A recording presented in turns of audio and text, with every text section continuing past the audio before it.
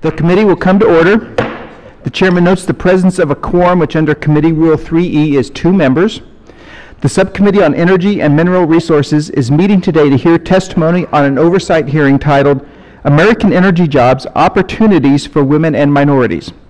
Under Committee Rule 4F, opening statements are limited to the chairman and ranking member of the subcommittee. However, I ask unanimous consent to include any other member's opening statement in the hearing record if submitted to the clerk by close of business today. Hearing no objection, so ordered.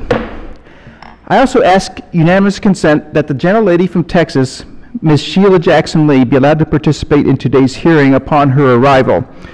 Hearing no objection, so ordered. I now recognize myself for 5 minutes.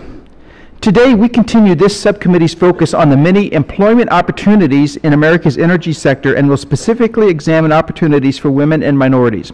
This committee has long advocated an all-of-the-above energy strategy for our nation, advancing policies that seek to diversify our nation's energy portfolio while also recognizing and providing for the current energy needs of American citizens.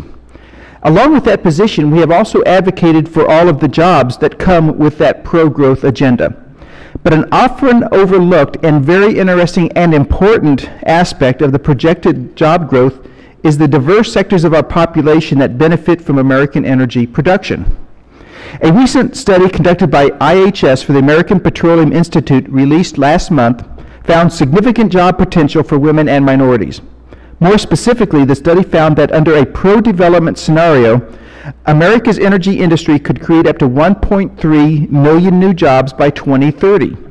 Of these 1.3 million jobs, almost 408,000 positions, or roughly 1/3 of those jobs, are projected to be held by African American and Hispanic workers.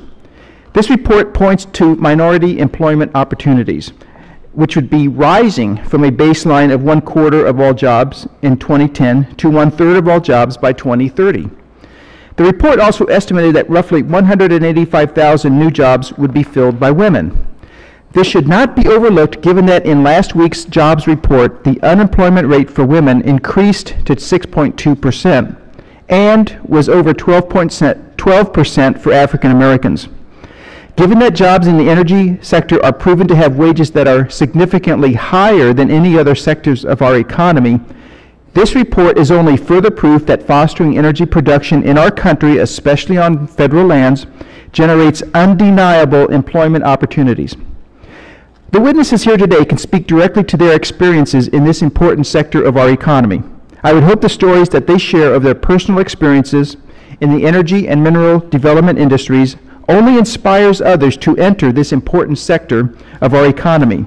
I would also hope that their stories serve to inspire my colleagues in Congress to stand behind the laudable goal of increasing American energy production.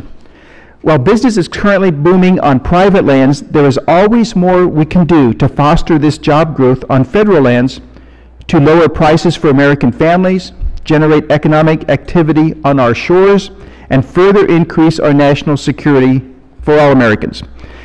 I now recognize the ranking member for his opening statement.